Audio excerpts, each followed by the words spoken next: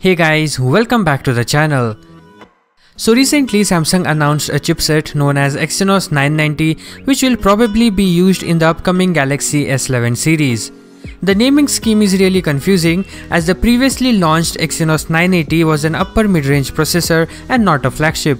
But this Exynos 990 is believed to be the successor to the Exynos 9825, which is the previous flagship chipset used in the Galaxy Note 10 and Note 10 Plus flagship. The new processor is built on Samsung's 7nm process and includes a Mali G77 GPU that increases graphical performance or power efficiency compared to Samsung's previous chip by up to 20%, as well as an octa-core CPU that should be 20% faster. But there are some strange things as well, like Exynos 990 comes with a faster processor but with a separate 5G modem, meaning it will be better suited to 4G devices.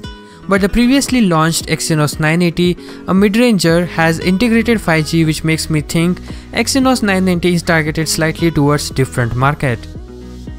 The Exynos 990 and the 5G Exynos modem 5123 are both manufactured on Samsung's new 7nm LPP EUV process.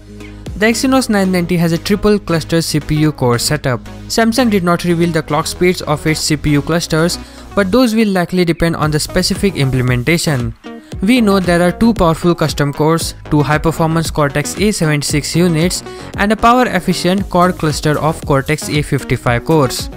The Exynos 990 keeps its dual-core NPU, but the DSP is improved. Samsung says it can perform over 10 trillion operations per second.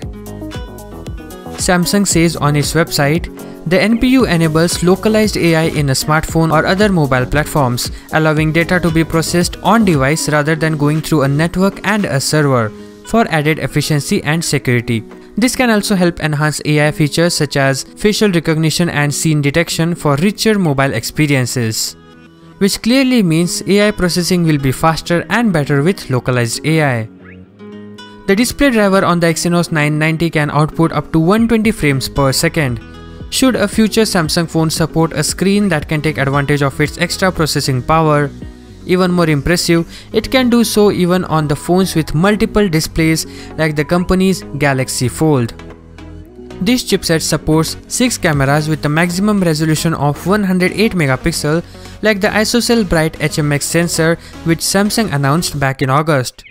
Furthermore, the Exynos 990 can support memory bandwidth LPDDR5 data rates. The 5G Exynos modem 5123 supports both kinds of 5G, sub-6 GHz and mmWave, the latter of which was missing when Samsung announced its previous Exynos 980 chipset with an integrated 5G modem. When connected to a 5G network, Samsung says that Exynos modem 5123 supports a maximum download speed of 5.1 Gbps on sub-6 GHz and 7.35 Gbps on mmWave. The Exynos 990 and the 5G Exynos modem 5123 are expected to being mass-produced by the end of this year, according to Samsung. The stage is set for Samsung Galaxy S11's international variant to use this chipset. And that's about it. If I missed something then do comment. Anyways, thanks for watching. Make sure to subscribe to our channel and hit the bell icon. Peace out.